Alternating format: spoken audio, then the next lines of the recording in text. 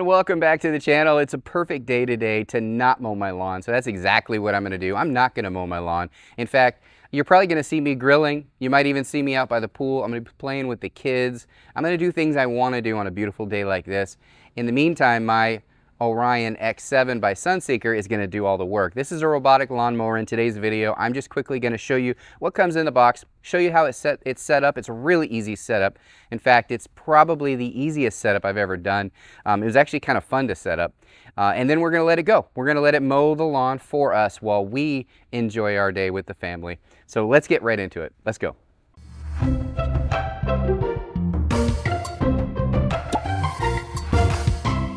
All right, so I'm going to quickly show you what comes in the box and talk a little bit about the kind of setup that I'm going to be doing, and then I'm going to go ahead and set it up, and then we're going to let it go. So this is the base right here. So this is what this docks into to charge, and you've got your charging units right here. In fact, you have a charger and a power supply right here. And then in here, you're going to have all the accessories you need. You've got your manuals. You've got your spikes. Now the spikes are great because you're going to be able to spike this down, and I'll show you that in a little bit. And then you've got some extra spikes, and you also have some extra blades, which is nice that they include that. And again, these are just chargers right here. And then let me talk quickly about this base here. So the base is comprised of two different parts. So you have the main base part right here, and then you have this little guy right here that kind of pops on the top. And this guides this into the docking station, so it's super, super important. Then you have the main unit here. The main unit's pretty unique. So it has these eyes right here. These are obstacle avoidance eyes. I actually really like that because I've got a lot of obstacles in my yard. As you can see right behind me, I've got these two trees right here. I have a zero turn, about 5 acres worth to mow. So as you can imagine, getting around these little trees with the stones all around, and then around my patio. I've got another patio over here. I've got a garden back there. I've got wells. I've got a lot of things that are avoidances, and if you have one of those big zero turns like I have, it's really difficult to maneuver. So I end up having like one of those push reel mowers to get around there, or weed whacking. It's a lot of work. Hopefully this eliminates some of that work for me because I can just let it go. Now this is the X7 by Orion. This particular one is rated at 0.75 acres. So 0.75 acres for me would be this entire area all the way to my pool. So it's going to get all around the patio. It's going to get all around the patio, this side, around these trees, all that. The parts that are the hardest for me when I'm on my zero turn. In fact, I spend more time just in this area than I do the rest of the 4 acres I've got behind me. So again, let me just show you really quick. It's got the eyes, it's got the 2 legs here. It's got something unique, which I like about this, is underneath here. I don't know if you've seen a lot of robotic lawnmowers, if you've used any, but you will notice that there's the 2 blades, not just one. So there's 2 of these. So you actually have a 14-inch cut width, which is great. And it also has, this is what's unique, a powered swivel wheel. So it's almost like a zero turn on a robotic lawnmower. So it just pivots on itself. So it won't tear up your grass as much as it would for some of the other robotic lawnmowers that I have used. And they're really heavy duty tires. So you can get a pretty good grade. I don't know the exact grade, but I'll look that up and I'll mention it while it is going. I have a pretty flat lawn here, so I don't really pay attention to that. It's old farmland, so let's put this down. All right, it's actually not that heavy. I lifted it up pretty good. I just worry because it is plastic. I don't want it to break when I kind of lift it, so make sure you grab it by handles. There's these little handles here, so that's super important when you're lifting it. Because if you grab it like I kind of did here, if I would have lifted it, I wouldn't have done it. These are plastic right here. So it's a plastic frame, so it's pretty light. I do like that it's light, but it has a decent amount of weight so that it can push that grass down. As far as cutting levels, I think you can go from anywhere from about 0.6 inches, I believe, up to about 4 inches. So you can make this like a little golf course. This is where all the kids play. So I like it to be a little bit shorter. So I'm going to be able to do that in the app with this. So it's not a manual way to do it. You do it in the app. So there's an app for this where you just scan it with your phone on your camera, and then you can get right into the app. And then in addition to that, you've got this right here. This is super important, guys. This is what makes it really wireless. So this is a satellite antenna. So this is what it communicates with this to let you know the boundary, and you actually set a boundary in your app. You drive it around the perimeter of your property or the area that you want to mow. And then it communicates with this, goes back to this. Pretty cool little setup. So this needs to have direct access to the sky. So I wouldn't want to put it under these trees. So I'm going to put this out by the pool. And so that way there's no trees around, it goes directly up. Now, if you're in a real forested area, you may need to mount this up on your roof, something like that. So keep that in mind. But this is your antenna. I've never seen this. Usually you do boundary wires. If you've seen some of my other videos, you've got these boundary wires that you have to put all around the area, and it could be 180 meters or more all around your area, and you have to stake them in every 1 to 1.5 meters to be able to set that boundary so it knows where to go, so it doesn't just take off on you. This doesn't use boundary wires. This uses the app, and then the app, you set it up. You literally walk behind it through the entire boundary process. And then anything within that boundary, like these trees, it recognizes because of the eyes, it stops, it goes around it. Pretty smart little system here. So that's what comes in the box. I just wanted to do a quick overview of that. Let's go ahead and set it up. Let's get it out there and take a look. All right, so the first thing we're going to do is we're going to set up the antenna. So that's always the first to do. So I'm going to put it out here by the pool, and I'm actually going to put the base for the mower next to it. Now, you don't have to do that. That's just what I'm going to do, because you don't really want the charging base to be on your grass, because with the heat, electrical current, and just sitting there without sun for long periods of time is going to kill that part of your grass. So I always suggest putting it either on some rocks or some mulch, something like that. If you have like a bark or whatever you have at your house, I would definitely do that. Don't put it on your grass. So I'm going to set the antenna here. It's got a very open area by the pool. There's no trees around, anything like that, so it'll definitely get a good angle there. And you can angle this how you want to as well. There's an adjustment if you need to angle it out. And then I'm going to put the base right here for the mower to dock. So it will go out, it's going to go around the pool, go through all this area. So I'm going to set the perimeter now. So we're going to spike this down. It comes with the supplied spikes, and then I've got spikes for the base as well. So let's go ahead and do that.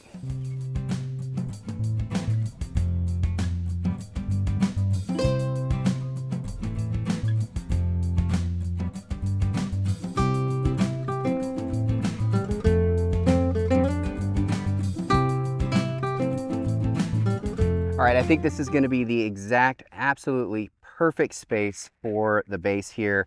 And again, they give you the spikes to spike this in. So I'm going to spike this in. I'm going to charge up the mower a little bit, and then we'll take it on the first ride, and I'll show you how to set it up within the app. It's really easy. Again, there's those QR codes on the back of it. Use your phone, set it up, click on set up boundary. So we're going to do that in just a few moments. All right, so we're going to go ahead and put it on the docking station to charge it up. I want 100% charge because I want to see how long it will go. I have about maybe a ½ acre area, and this is rated at 0.75 acres, and it's very flat land. So I want to see if on a single charge I can get this done. I do know from reading the manual that if it doesn't finish, it will go back to the charging dock, and then it will continue where it left off. It actually maps it out, and I'll show you that on the map on the app, which is really cool. Speaking of that, while I charge this, I'm going to go ahead and download the QR the app. So I'm going to go ahead and scan the QR code right back here. So I'm going to go ahead and put it right in the docking station. Let me scan this really quick so I have easy access to it. Just open up the camera on your phone and hold it right here based on the type of device you have. If you have an Apple, Google Play, if you want to see the manual, all that. So I'm going to go ahead and do the App Store. And it just says Robotic Mower on the app. So I'll just take a screenshot of that and show that to you. And we'll go ahead and get it. So I am getting the app right now. Let's go ahead and put it on the charger, charge it up. So what I'm doing right now is I am just setting up the boundary on this. There's a little setting within the app, which I have a screenshot of you that I will show you on the screen. I'm just rotating it around, really easy to manage. And then I'm going to go ahead and continue on my path for my entire area that I want to do. So this is just creating the boundary. I'm not mowing or anything right now, just literally creating the boundary. And then once I set it to go and go ahead and mow, it's going to do it all for me within that boundary line. So it's nice. And it has the obstacle avoidance with the eyes right on it. So it will go around the garden, around the trees, all that stuff that I struggle with my zero turn, which you can kind of see in the background. Getting a little off pattern here. Got to pay attention because I'm controlling the boundary right now. I'm not putting wires in or anything. I'm just literally creating the boundary.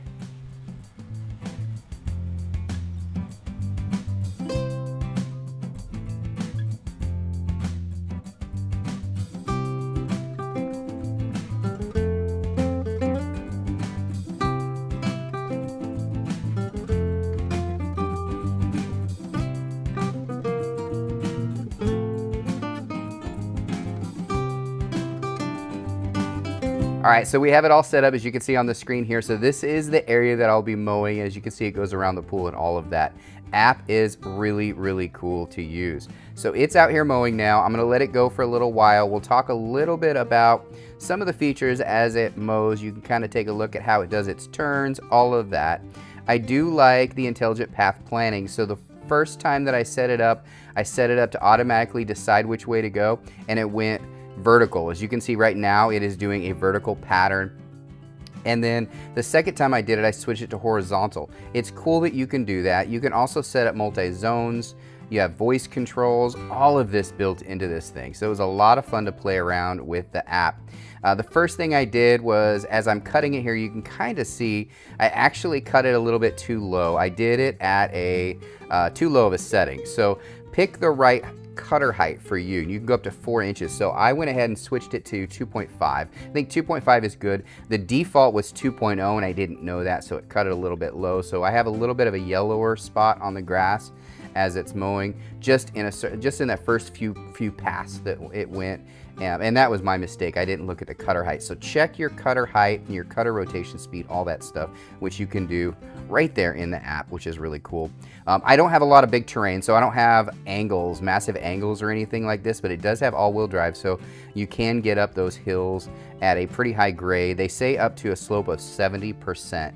But here I think the most I have is maybe a 10% grade, and that's right around where the wells are. Another thing that's cool is we had some things in the yard. So for example, I had my car parked in the yard for a little while there, and it actually went around the tires. It actually went underneath the car, which I thought was pretty interesting. It also went around the trees. It went around the patio really well. It doesn't get super close to the patio wall, which is a good thing because you don't want it to scratch the side of your mower. So it kind of recognizes it's right there and it doesn't get too close. So a little weed whacking will be needed to be done along the wall, but even if I was on my zero turn, it would be the same situation. But I did my best to create like the perfect pattern as I went around, as you can see here.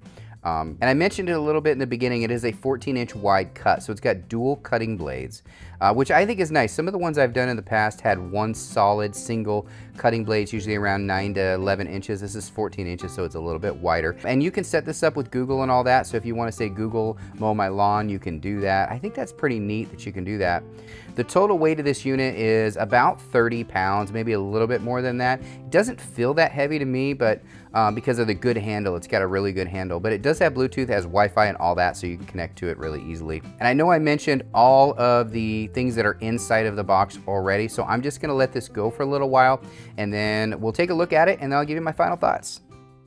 All right, everybody, it's time for my final thoughts on the Sunseeker robotic mower.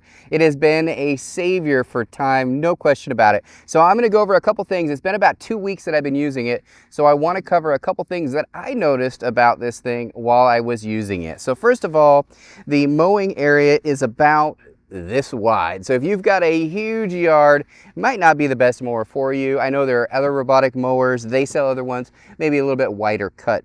But for small areas, this really worked out great. Now I wanted to push the boundaries, so I actually did this entire area here, and then I pushed it even further and I went to the other side of the yard as well, because I wanted to see if it could do more than 0.75 acres, which is what this is rated for.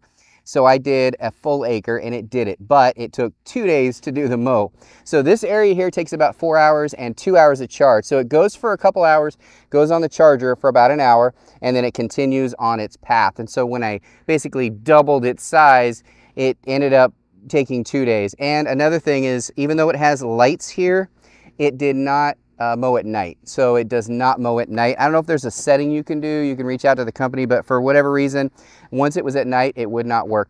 Also, it avoided obstacles really well. I was super impressed with the way that it avoided obstacles, but I parked my vehicle on the grass because I wanted to see if it would avoid it, and it actually mowed underneath the vehicle, but it got stuck when it was turning around a tire. So probably don't want to mow around your vehicles, but I wanted to put it to the test for you guys. So it did actually mow under the car, and it's kind of funny when you look at the map on your phone, it'll actually show the tire circles where it didn't mow. But it did get stuck once underneath the vehicle, because it's not like a really high vehicle, it was just a little BMW, so it did get stuck going under it. But overall, this is a fantastic mower. I mean, it looks cool too. It looks like a little robot, because that's really what it is a little robot. And I've tested quite a few robotic lawn mowers. I've got more to come on this channel, and so far this is my favorite. There's no boundary wires. You just drive it yourself and create a boundary. You can adjust the boundaries as you want. You can create additional boundaries. So it's got some really cool features. One tip that I do have for you guys, something I noticed is they do a lot of updates. So make sure you're up to date on the updates. So if you go on vacation for a couple weeks and you come back, you're gonna probably have to do an update. That's just my experience. Could be because this is a new model, so they're improving it, which is good, but it won't work if you don't update it. So I had to do some updates, and I was down for a couple days during the testing process. So it took me a little longer than expected to do it, but overall, great build. I would recommend putting your satellite unit that I had out here in the yard on your roof if this is going to be a permanent unit, because you want to have a good signal. Once we had a really stormy day, it was very cloudy most of the day, and it wouldn't get a signal, so it wasn't working. And you probably wouldn't want to, mow in the rain anyway, but if it's super cloudy or foggy, it may not work unless you have a clear signal. So big open field or maybe on your roof would be a good option with a robotic mower like this one. Again, this is the Sunseeker. I definitely recommend it. It's affordable. It saves you a lot of time, and the grass looks great. I'm super impressed with it. I hope you enjoyed the video. Thanks again, everybody. Bye.